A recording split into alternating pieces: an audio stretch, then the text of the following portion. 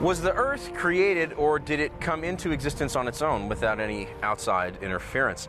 That's the question at the heart of the debate that still rages between evolution and creation. And believe me, it's quite the debate. As you meet 7 experts in their fields who've devoted their lives to studying this question with the hope of finding some kind of answer. My name is Todd Cantelon, and this is The Great Debate.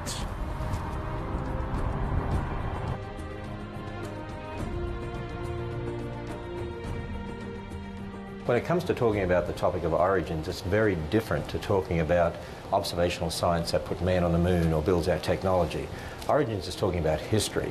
And the problem with history is that if you weren't there and you don't know everything, you don't have access to all information, or you don't know someone who was there who knows everything, who you can trust, how could you ever be sure of exactly what happened, particularly when it comes to talking about the origin of the universe? When we look at the history of life on Earth, what we see is a constantly changing panoply of different forms appearing. And evolution is the mechanism that explains how that happens. As I study the scriptures, there's no way you can harmonize evolution in millions of years with what the Bible says. And I believe there are lots of good reasons to conclude that Genesis 1 to 11 is history and not mythology or poetry or some other kind of non-literal literature.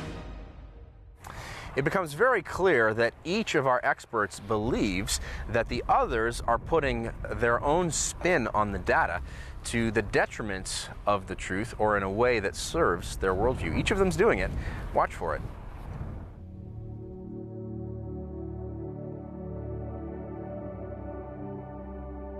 The Bible, regardless of what anyone else claims it to be, is unique in the world. There is no other book like that that claims to be over 3,000 times the Word of God, who knows everything, who's always been there, who doesn't tell a lie, who gives us a very specific history concerning how the universe came to be, creation in 6 days. I was reared in a Christian family, and so I was brought up, taught that the Bible is the Word of God, and as I studied that, I found that view makes a lot of sense, and that alternatives are inherently irrational.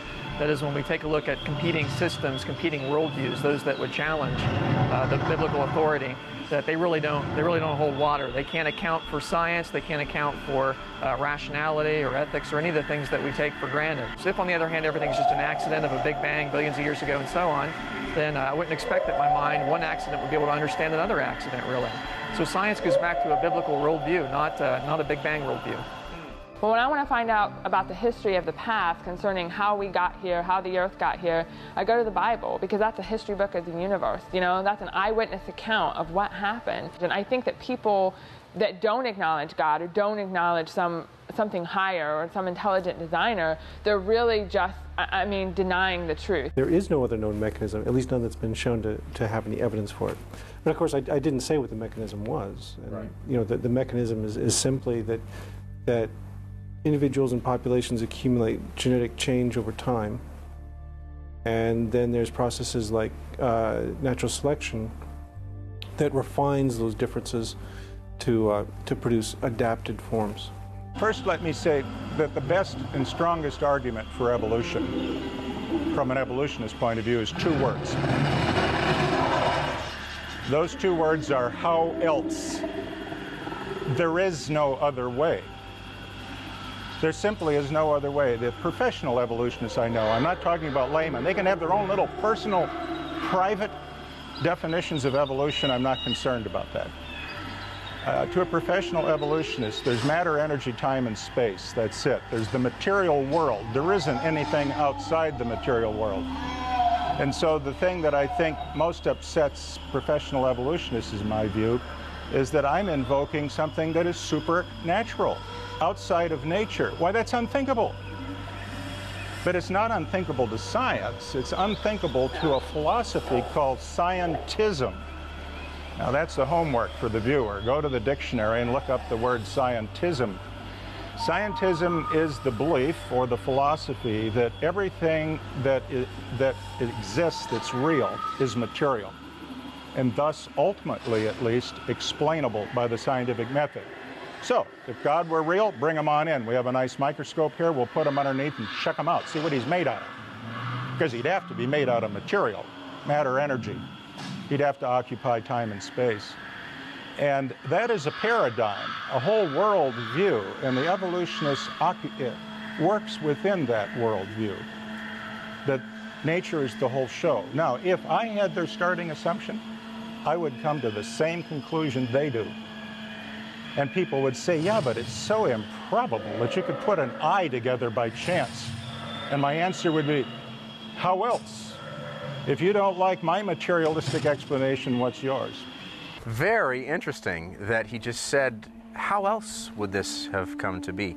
Of course, he's saying that if he held the opposing view to his current view, he also would come to the same conclusion. I think this is very telling.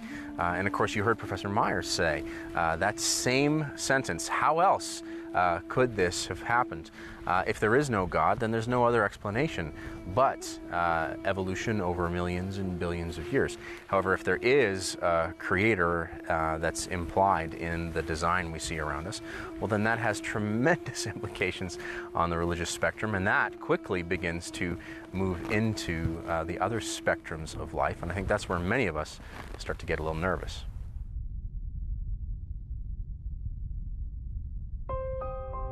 It misrepresents it as if there were two camps or a debate.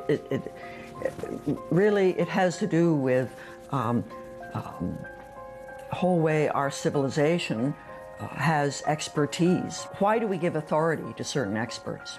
The notion that in this one area, science has somehow gone off the rails, and you can't trust what it's done in biology, but the rest of science is perfectly okay. That signals that something else is going on here, and that something else clearly has to do with political, in the very largest sense. But what we have is a number of models for how this could have happened, how life could have arisen.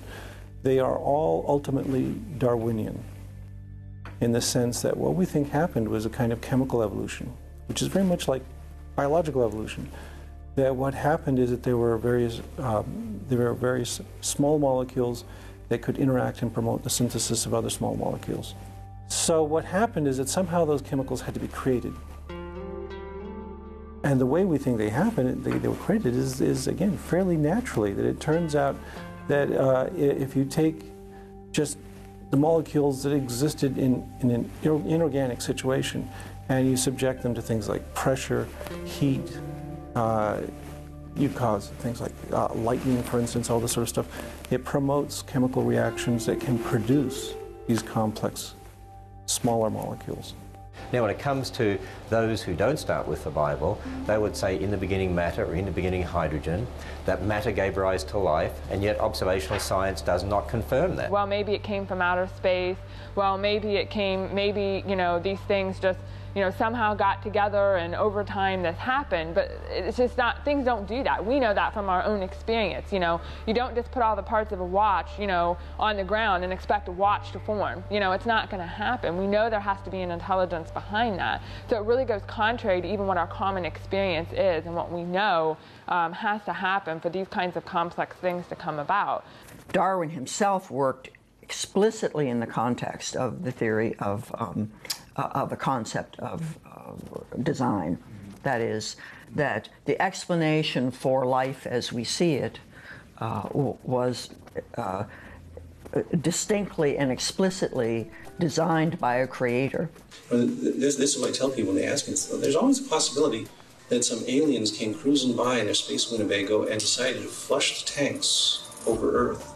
And that's where we came from. Mm-hmm. We can't rule that out. The question of the origin of life, the origin of the universe, where we came from, is a historical question. It's a question of origins. You can't go out to the Grand Canyon and recreate the Grand Canyon in the laboratory. You have to look at the evidence of the rocks and the fossils and try to reconstruct the past. What happened to cause that? A lot of people think that because the universe is expanding, that somehow indicates a Big Bang. The Big Bang is actually came along later. The expansion of the universe was discovered first in the 1920s, and then Lemaitre came up with the Big Bang in 1931. He came up with the idea that the universe had started from a point, and that point had expanded out. And so that is an explanation for that expansion. But see, there are other explanations for that expansion too. Just because something's getting bigger doesn't mean that it exploded into existence billions of years ago. I mean, you can inflate a balloon, but that doesn't mean it started as a point. It started smaller, but it didn't start as a point. In fact, Lemaitre's first model in 1928, I believe, actually did not start with a point. He started with the universe with finite size, and then it just expands. And that's basically what I believe is a creationist. God created the universe with a finite size, and it's expanded some since then for whatever reason. Now, you're watching their answers. You don't see my questions, but I am asking the questions on the other side of the camera. It might be fun for you to note down how many times it seems like I've asked them, how? How does this happen? And you can also see that I'm not really getting much of an answer, am I?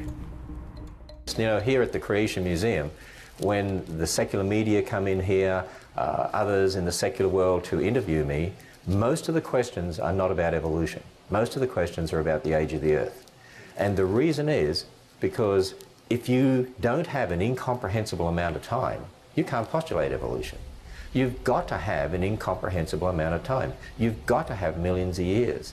And that's why they're so emotional and adamant about the millions of years. And yet much of the church has said we can have the millions of years, which actually undermines the authority of Scripture. I mean, the only evidence that you can trot out, for instance, is, if you're a creationist, is the Bible, which is a kind of evidence, but it's very poor evidence for a scientific hypothesis. In particular, we know that the authors of the Bible weren't around in the Cambrian. So they have no qualifications to speak of what happened in the Cambrian. However, the rocks were there, and it's when we analyze the rocks that we find more accurate evidence of what happened at that time. The evidence is clear, and the evidence doesn't speak for itself. Okay, DNA doesn't talk, rocks don't talk, and fossils don't talk. I speak for them, or everybody speaks for them. And so what do I think about those things? What do I think? How did they get there? What do they show? Every piece of evidence out there supports what Scripture says.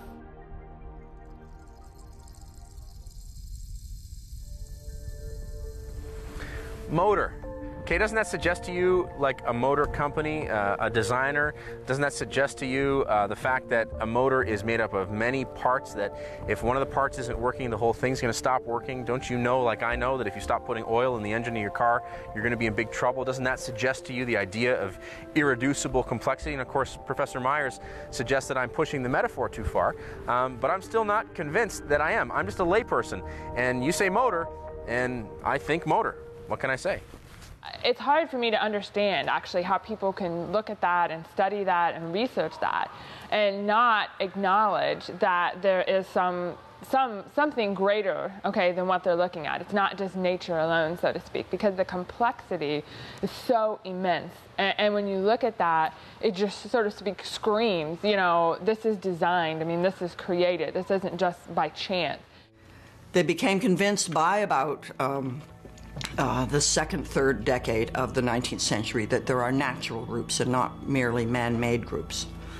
And Louis Agassiz, who's the person I most closely studied, the professor at Harvard University, wrote in 1857 Essay on Classification, in which he said, all of these are there in nature, and therefore it's a further dimension of what we would call natural theology, that such order can only have been created by an ordering mind, that order reflects God's intelligence. You have to have DNA for all of these things, because DNA gives you the proteins which make up the cellular components. Okay, so it's kind of like which came first, the chicken or the egg problem, because you got to have the cell to protect the DNA, but you got to have the DNA to make the parts of the cell. So it becomes kind of a problem in that sense about which came first.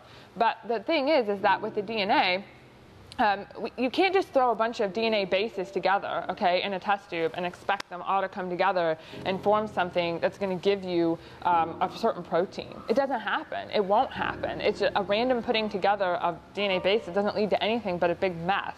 And that is the central issue, is how do you get this genetic information there? How do you, I mean, we're finding even in the DNA, we talk about the genes, the part that codes for proteins, but the stuff in between, the 98% of our DNA that they call junk, it isn't junk. It does something. It's really, really important in regulating those genes. So this is very complex. How do you put this together by random chance over time? No one would think that. When we look at forensics and all those things today, that just wouldn't make any sense. You would know it was designed. You would know that. And again, I think it all goes back to just denying that because they don't want to be responsible to the Creator God. She's saying that genetic information is a problem because she means that it's a problem for the evolutionists. How can information so detailed be by accident? Does it look like to you there's a designer on the other side of it? As far as we know, information doesn't come about by a random chance process. Anytime you pick up a book and there's information in it, you wouldn't say, well, that was an explosion in a typewriter. You'd say, well, somebody wrote that book. That information has to come from a mind, and therefore the information in DNA has to come from a mind. That's consistent with creation, not consistent with mutations and natural selection producing that information. We believe in mutations and natural selection, but we don't believe they add brand new information to the genome. Again, a good point. You got to give it to him. A book suggests a writer. You know, if you were to assemble a bunch of letters and just randomly shake them up, you wouldn't end up with a book. It's ridiculous to us, and I think this is one of the key questions when it comes to the difficulty many people have with the theory of evolution, that you just put a bunch of things together and poof, a world.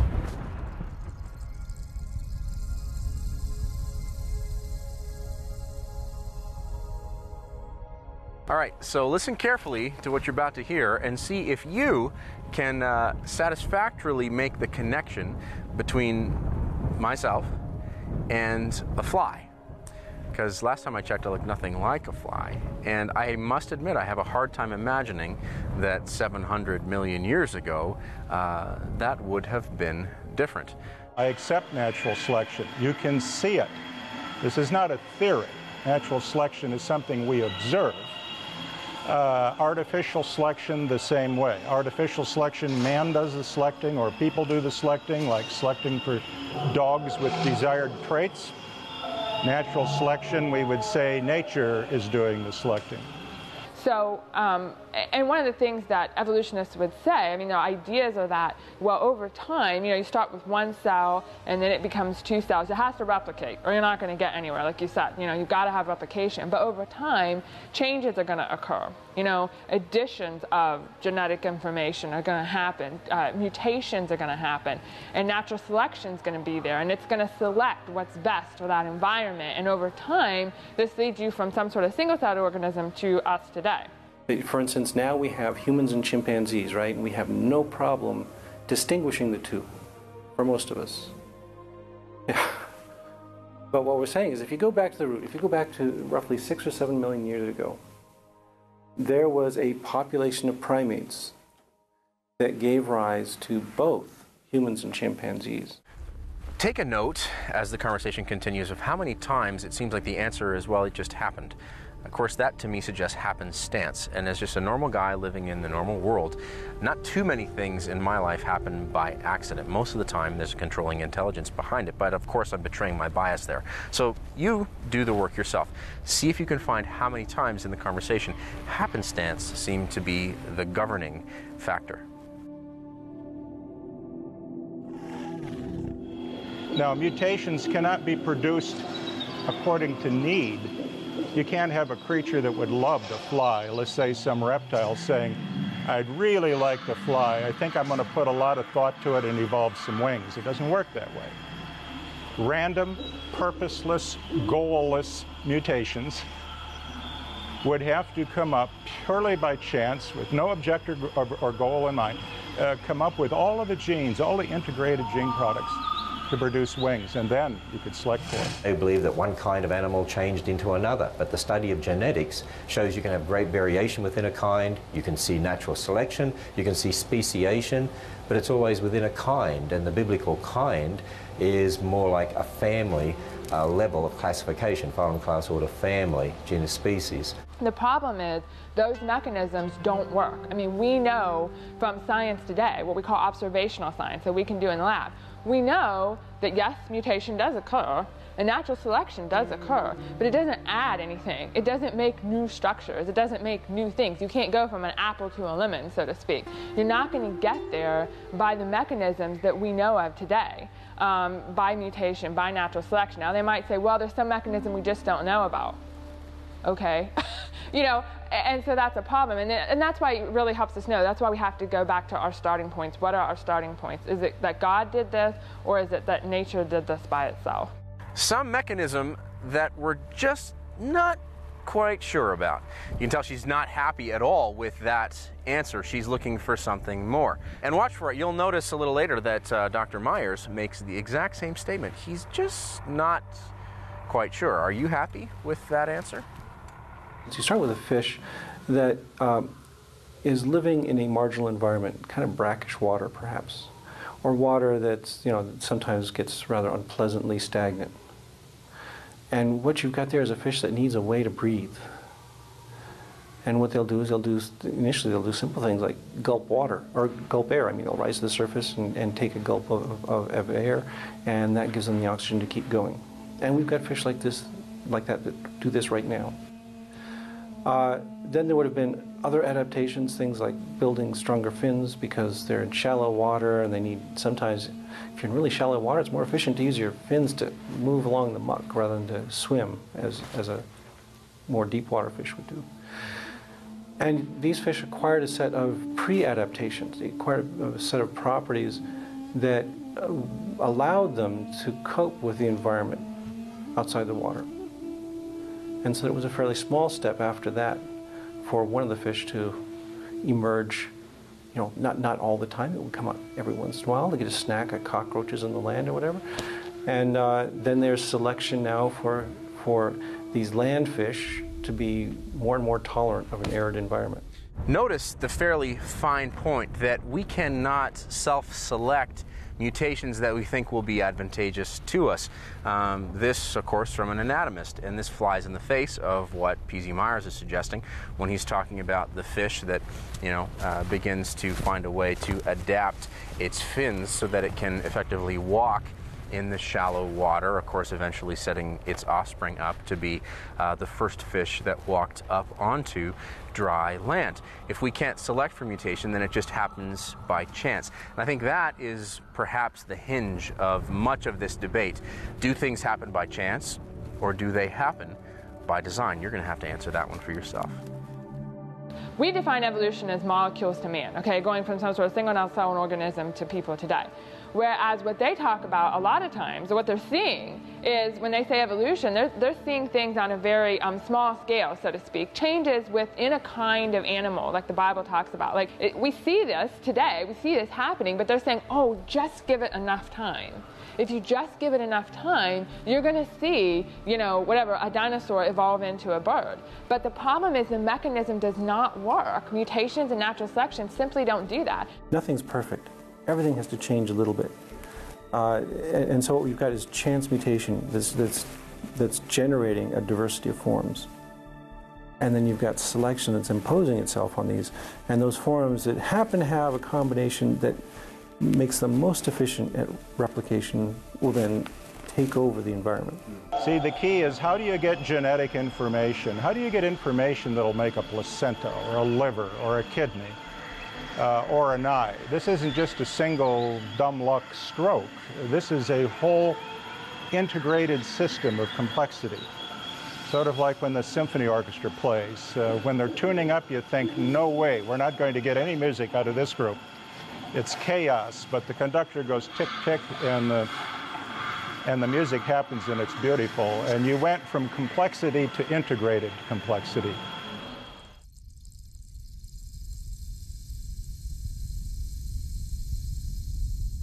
See, the word science means knowledge. And usually we use the word science to talk about our technology, observational science, ability technology. But you can have knowledge concerning history and knowledge that you gain by observation. Because when you're talking about science, what you're talking about is a process that is built on evidence. That we have to have ways to test our hypotheses. That's fundamental to doing good science. A scientist wants to understand cause, so that you didn't simply look at the Earth and record, well, where is this kind of rock or that kind of mineral, but try to understand why it's exactly the way it is. And the evidence became overwhelming that there was a history to it. Lisle proposed the principle that scientifically we should always prefer to find causes that we can understand. Creationists and evolutionists all have the same observational science. That's why you can have a creationist and evolutionist working side by side on the Hubble telescope, or building a jet aeroplane, or working in a laboratory mixing chemicals together, because they're the things you can all do in the present and agree upon. A creationist and an evolutionist can build a rover spacecraft and put it on Mars, and they'll agree on that. But what they disagree on is the origin of Mars. So that's the real issue. That's the difference, and that's what we need to understand. Probably the most common objection is that we're not doing good science. We're not scientists, we're not doing good science. Even though I have a PhD from a well-respected university, I'm not doing science. But again, it goes back to the definition of what is science, okay? And we need to really divide it into two categories. Are we talking about science that we go in the lab and do? Because I can do that just like anyone else can. And really what I do in the here and now, as far as science in the lab kind of thing, that gives us MRIs and airplanes and vaccine, has nothing to do with Darwin. Nothing.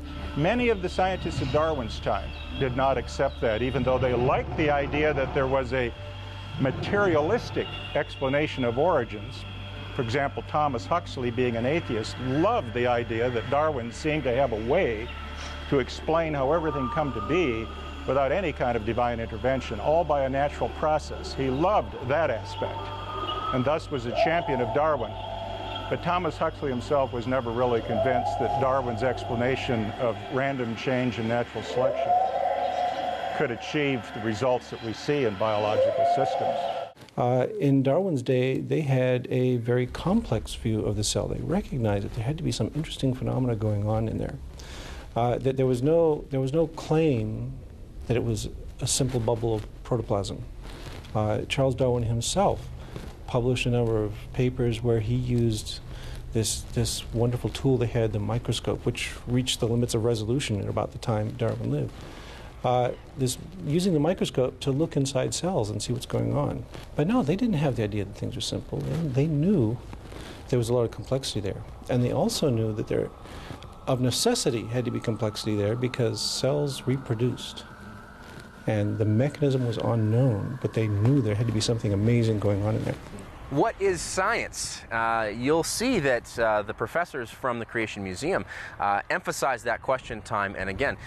They say that just because we can do science today in the lab that we can all agree on, you know, the kind of things that make airplanes fly and help us discover vaccines and etc., doesn't mean that looking back we can say with any kind of authority or certainty that we know 100% how all of this came to be.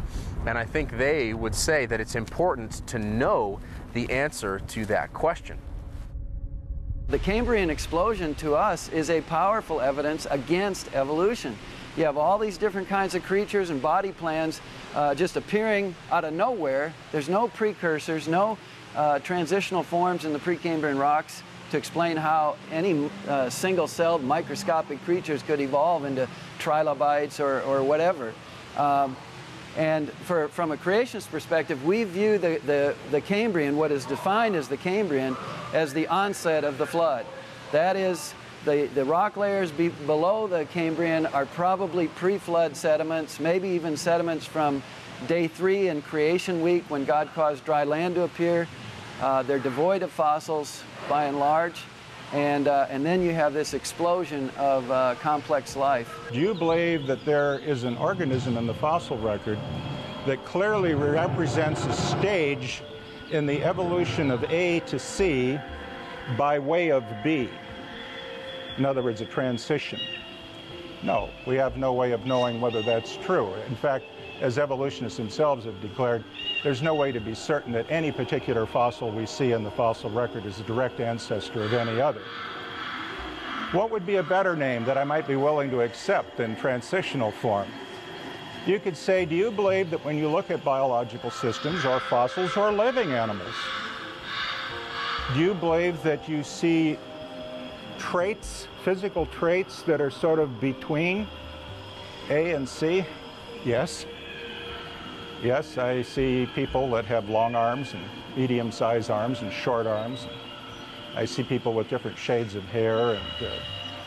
And when I look at living creatures, I can see that the eyes of a horseshoe crab are very different than the eyes of cats or dogs or people. The question is, are those differences best explained by being an evolutionary transition, which is arguing that we know that the organism was transitioning from A to C? We don't know that. If you tell me there's some structure that's sort of intermediate in appearance for a particular thing, I can accept that. It doesn't seem unreasonable to me. Is what does it mean? That's the issue. I think the point is well made that we can look at the same evidence from two different perspectives and decide what we want to see. I think the point is unique to the Christian perspective that those coming from the atheist evolutionist side would be defying the evidence because they don't want to submit themselves to the God that would exist on the other side of the creation equation. Of course, I'm not proposing spin. I'm describing the facts of the case. For instance, if you look at the founding of the Discovery Institute and the Intelligent Design Movement, and you look at Philip Johnson, he wasn't at all shy about saying that he was an evangelical Christian who wanted to correct the materialist bias in this country and return us to our Christian roots. I mean, he said things like that. Dr. Eugenie Scott, who's an atheist, who was in my office interviewing me for the BBC when the Creation Museum was open, said, "You start with the Bible." I said, "That's right. You're not prepared to change what the Bible says in regard to creation and the flood and so on." That's correct. She said, "See, that's not science. That's religion." Because she said, we start with evidence and develop our theories, and we're prepared to change our theories as new evidence comes along. She said, that's science. And that's the problem with you guys. You're not on about science, you're on about religion. And so then I said to her, "Dr. Scott, you're an atheist?" "Yes." "You don't believe in God?" "That's right." "So the Bible's not relevant to this discussion?" "That's right." And I said, you don't believe the Bible is real history or anything like that?" "No." "And you're an atheist, right? There is no God." "That's right." "So are you prepared to change that?" That conflict in the 17th century stimulated very well-meaning people to say, surely, since God, we all agree, created the world, and therefore, as well as inspiring the Bible, God has given us two books, and metaphorically, there's the literal book of the Bible, and then the other book, the book of nature. So this encouraged the view that it could not be harmful to religion to study nature, because God had created nature. You know, a lot of Christians haven't really thought about these issues. They're inclined to think that, oh, you can believe in the Big Bang and the Bible, and there's no conflict or tension there. So you'll find many good scientists who also go to church and believe in God and all this kind of stuff, but they don't make the claim that their belief is testable, or that there is the kind of physical material evidence for it that we expect of a scientific proposition. Here's the bottom line. When you don't take God's word as written in Genesis 1 to 11, and if you're using the secular ideas of millions of years in evolution to reinterpret the days, reinterpret the creation account, you do two things. One is you're undermining the history that's foundational to all doctrine. The second thing, which is really the crux of the issue, you're undermining the very word of God itself. Just as in a courtroom, it's a matter of some jury weighing evidence. You begin without presuming the guilt. That is, you are committed to being questioning and to suspending your conviction if you're going to be an honest judge or an honest jury. The difference between a courtroom where there is an endpoint, that even if the jury may be very frustrated, that there are a lot of unknowns, they still have to come up with an answer. And sometimes they'll say not guilty when they think the person really is, but the evidence is inconclusive. All of this illustrates how complex the question is, and perhaps even illustrates that for most situations, human beings can't be positive things. The idea that, well, there's a simple matter of the fact here, and therefore we ought to be able to uncover it. Yes or no. That kind of certainty and truth, classically and still today, comes from mathematics, where you have given a few certain assumptions that we will all agree that what a straight line and a point is, then QED, it will be proved at the end of our structure.